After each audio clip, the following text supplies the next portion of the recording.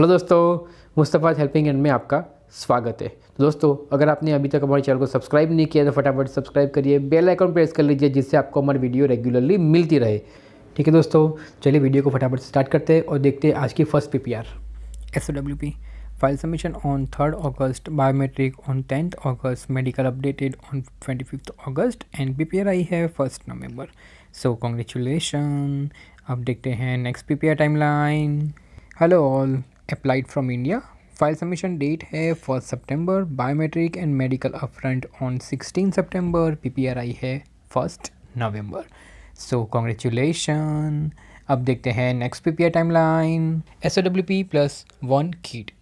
File submission on 19th July, series number है W3077. Additional document requested on 27th September. Documents provided on 29th September. Spouse PPR on 2nd November.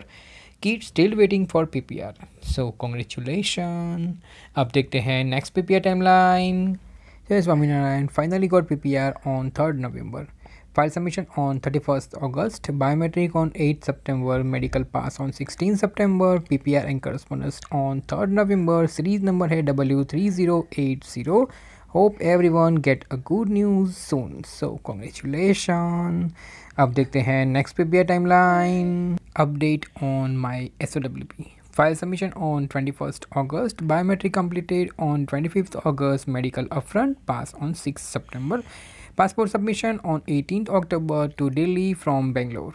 Correspondence letter and stamp passport received on 2nd November. Hope everyone get a good news soon. So congratulations.